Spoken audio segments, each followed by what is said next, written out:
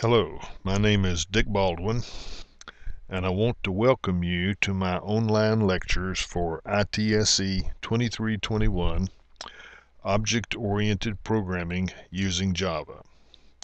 This series of online lectures will approximate the lectures that I normally deliver in the classroom each semester.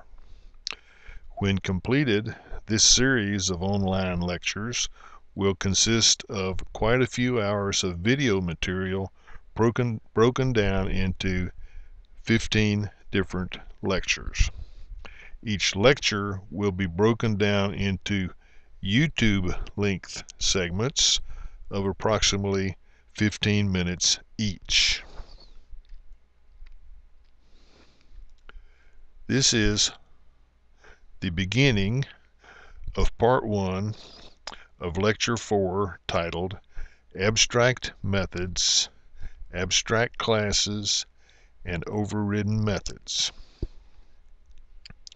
I invite you to visit my college website at the URL that I am highlighting now, where you will find the syllabus for this course along with other online information regarding the course.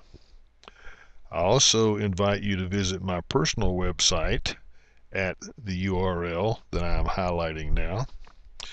You will find more than 600 tutorials that I have written on various aspects of computer programming, digital signal processing, and other computer-related topics on that site. Those students who are enrolled in this course are expected to study my tutorial lessons numbered 1600 through 1630 at the URL that I am highlighting now, in addition to the material in the course textbook. So without further delay, let's enter the world of object-oriented programming. Welcome to the beginning of lecture number 4, titled Abstract Methods, Abstract Classes, and Overridden Methods. In this lecture, you will not only learn about abstract methods, abstract classes, and overridden methods in general, you will also learn about overriding the method named toString. You will also learn a little about using random numbers. The program that I will explain in this lesson produces no graphics and does not require the use of Barb Erickson's media library. The program that I will explain in this lesson illustrates the following object-oriented programming concepts: extending an abstract class, parameterized constructors, defining an abstract method in the superclass and overriding it in a subclass, the overridden toString method. The program specifications are to write a program named prob04 that uses the class definition that you see on the right hand side of your screen to produce the output on the command line screen that you see here. This program generates and uses a pseudo-random data value each time it is run. Therefore, the actual values that are displayed in the last two lines on the right of your screen will differ from one run to the next. However, in all cases, the two values must match. You may define new classes as necessary to cause your program to behave as required. However, you may not modify the class definition shown on the right of your screen.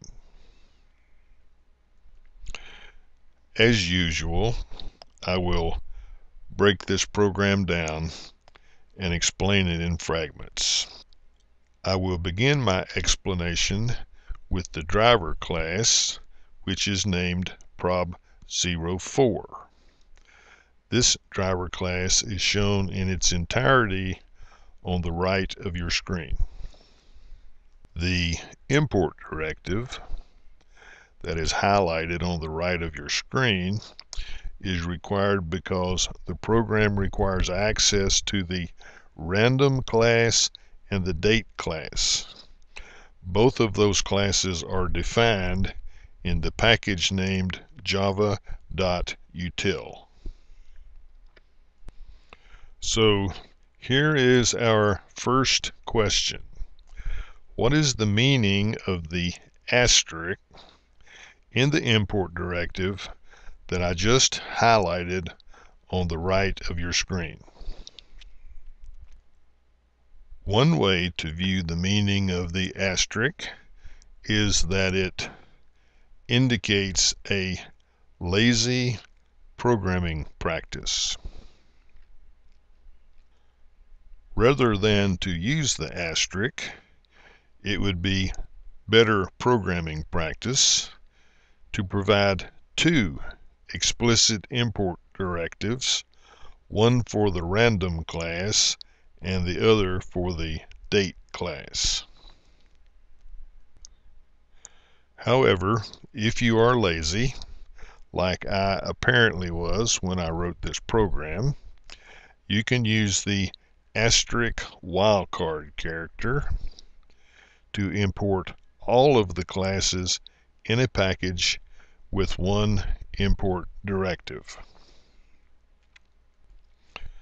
Note, however, that the wildcard character does not cause the import directive to include classes in packages that are children of the specified package. Now let's turn our attention to the concept of an abstract method.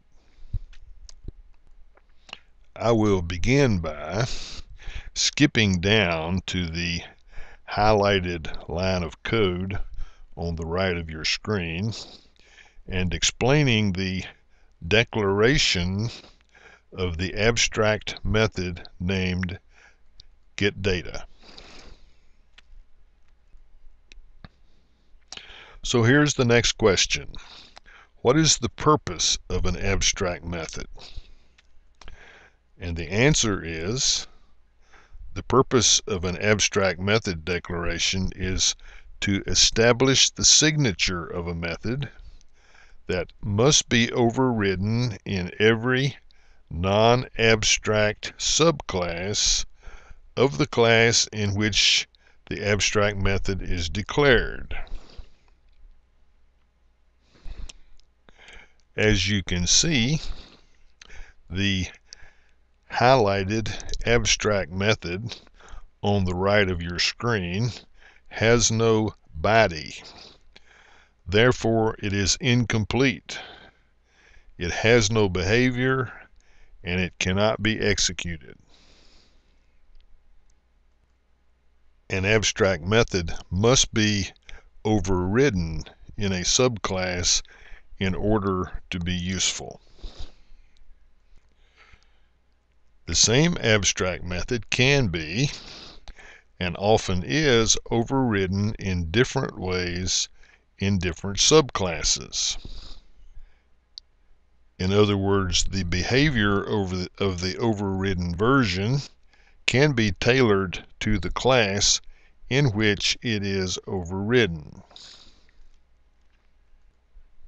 The existence of an abstract method in a superclass guarantees that every non-abstract subclass of that superclass will define or inherit a concrete executable version of a method having that same signature. So here's another question for you. What is the consequence of declaring a class abstract as in the code on the right of your screen? As you can see, the class named prob04 on the right of your screen is declared abstract. The consequence of declaring a class abstract is that it is not possible to instantiate an object of the class. Any class can be declared abstract, so an interesting question is, when is it necessary to declare a class abstract? A class must be declared abstract if it contains, or even if it inherits, one or more abstract method declarations. You might wonder why classes are declared abstract. The reason is that it must not be possible to instantiate objects containing incomplete methods that cannot be executed. Another reason is that the author of the class may have a reason to prevent the instantiation of an object from the class, even if none of the methods in the class are abstract. As you have learned in previous lectures, the driver class for every Java application must contain a method named main with a signature that matches the method signature shown for the main method on the right of your screen. The main method on the right of your screen instantiates a new object of the class named random. I will explain this only briefly. Mainly, I will leave it as an exercise for the student to go to the Java documentation and read up on the classes named random and date and the method named getTime. I normally refer to this as a pseudo random number generator. The reason is because the sequence of numbers that it will produce will probably repeat after an extremely large number of values has been generated. If it were a true random number generator, that sequence of values would never repeat. One source of true random data is the radio frequency noise that is received from space on various radio frequency telescopes. Of course, that's true unless ET is out there trying to send us a message. In that case, the sequence of values that would be received would not be random.